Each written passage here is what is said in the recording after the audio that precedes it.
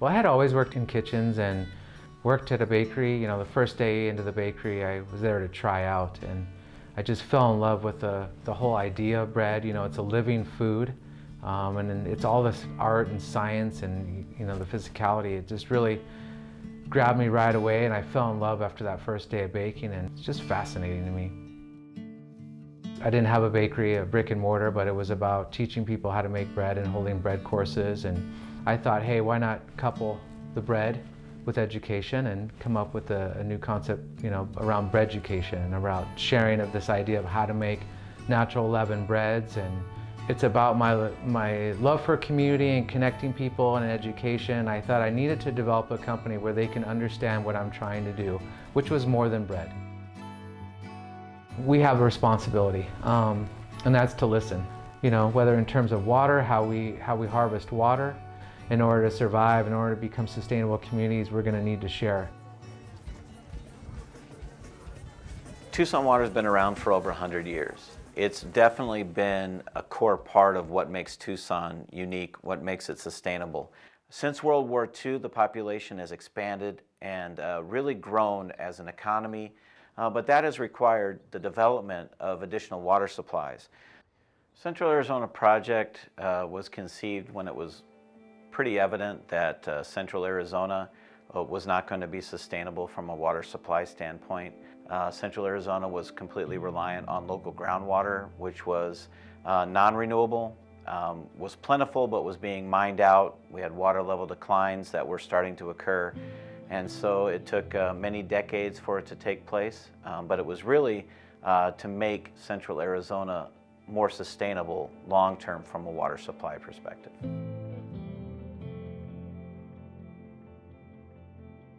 Early on, the community had every intention of using our Colorado River water on a day-to-day basis, very similar to the Phoenix Valley cities. The big solution for sustainability was this water supply that we're importing, and our implementation of it was a debacle. And it really wasn't about the quantity, it was about the quality and the re-equilibration or the mixing of that new water with the old water that really was a community crisis. Once we had the issue and the crisis of the early 1990s, the Tucson Water leadership and the city leadership and the community really came together to find a way forward from there.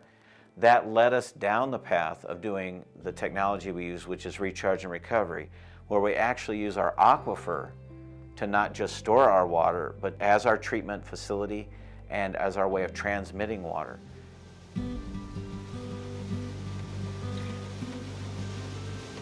I don't know if I really had a choice on whether I decided to farm or not. Everyone thinks I'm doing a good job, so I don't get yelled at too much. We decided to try to start growing organic wheat about 6 years ago. Traditionally, we've been growing cotton, grains, alfalfa, but we were approached by kind of native seed search to see if they'd want to have us try out growing some organic white Sonora wheat. And we wanted to grow something that was native to the region, since it is kind of, I don't know, climatized to hot weather.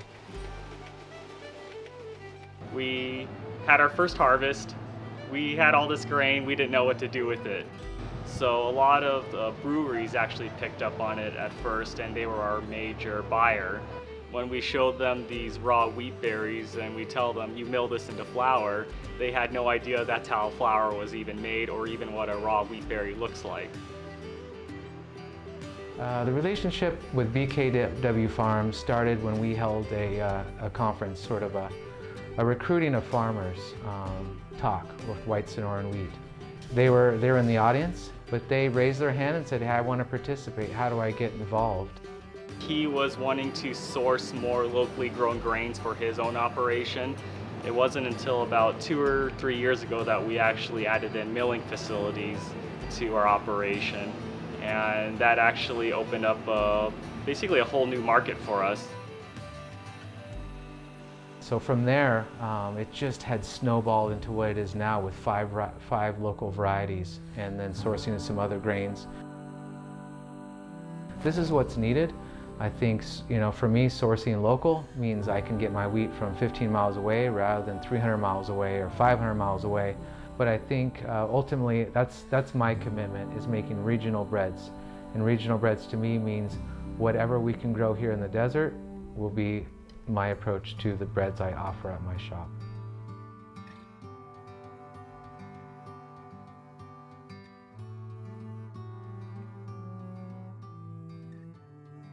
So coming out of the early 1990s, when we had real challenges with trying to do conventional surface water treatment for our Colorado River water, that's when we really discovered the potential of using recharge and recovery for our use of Colorado River water.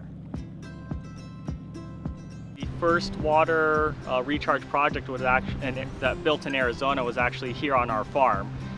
We had an old gravel pit, just basically holes in the ground, and one of our irrigation system was right next to it, so it was easy for us to just put a pump into the CAP canal, put the water through our irrigation system, and turn it out into those recharge projects. So that's kind of how the whole water recharge thing was born in the state of Arizona.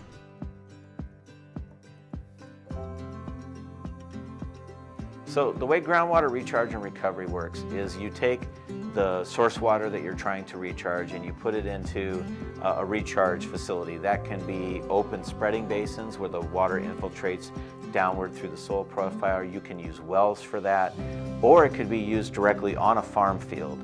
And either way, we're benefiting the aquifer. If we apply it onto our farm fields, it gives them a much larger footprint to be able to recover the water from.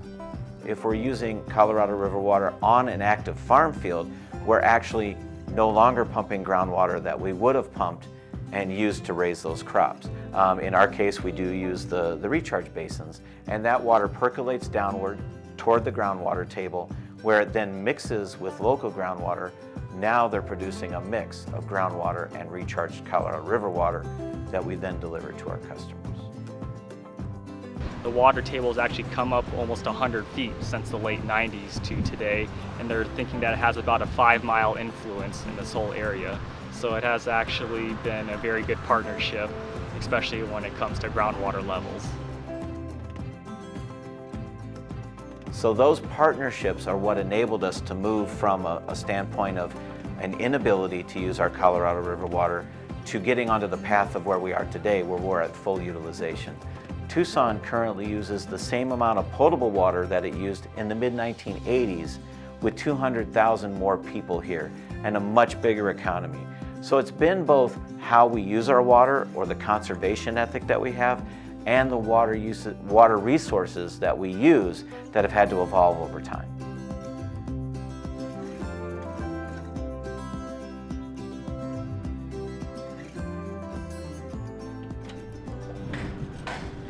I think growing these heritage and ancient grains is the first step in the solution.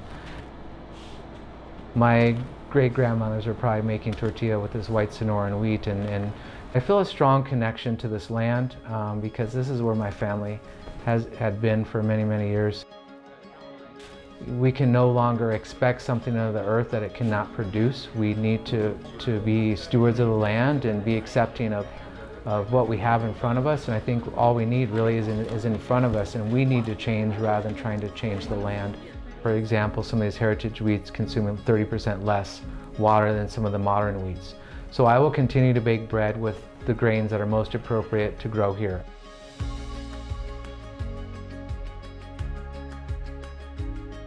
Water plays a role in how we provide food to this community in a number of ways. When you look at the partnerships that occur between a Tucson Water and a BKW Farms and a company like Barrio Bread, where the water that we provide goes to grow the wheat, that is the wheat that they're using to bake these wonderful breads here in Tucson, that is an example of the circular economy and how water is really what helps a circular economy flow from the source to the producers to the consumer.